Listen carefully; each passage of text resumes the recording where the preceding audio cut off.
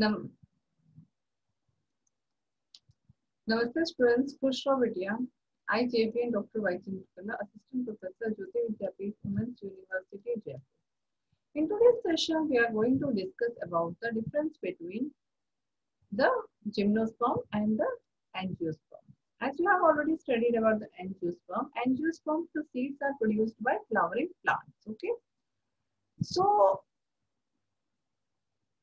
and is enclosed within an ovary. And the seed is in gymnosperm, the seeds are produced by the non-flowering plant and are enclosed in a naked or maybe enclosed or naked. Okay, so the life cycle of these plants are seasonal in angiosperm, whereas the gymnosperms are evergreen plants. So gymnosperms, angiosperms, these are triploid tissues. Okay, whereas the gymnosperms are haploid tissues. So the leaves are flat in shape in angiosperms. Okay, whereas the leaves are scale-like in needle or a needle-like shape in gymnosperms. Angiosperm, they are hardwood type,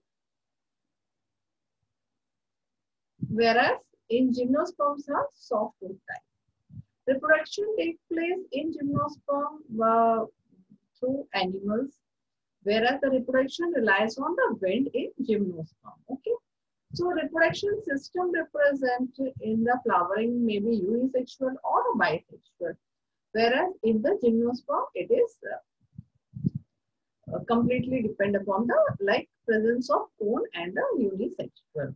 So the mango plant, banana plant, or etc., or the jackfruits, you can say these plants are like, and they are under angiosperms, whereas gymnosperms are the seed producing by a non-flowering and have a haploid tissue. So, example, pinus, natum, redwood. Okay. So here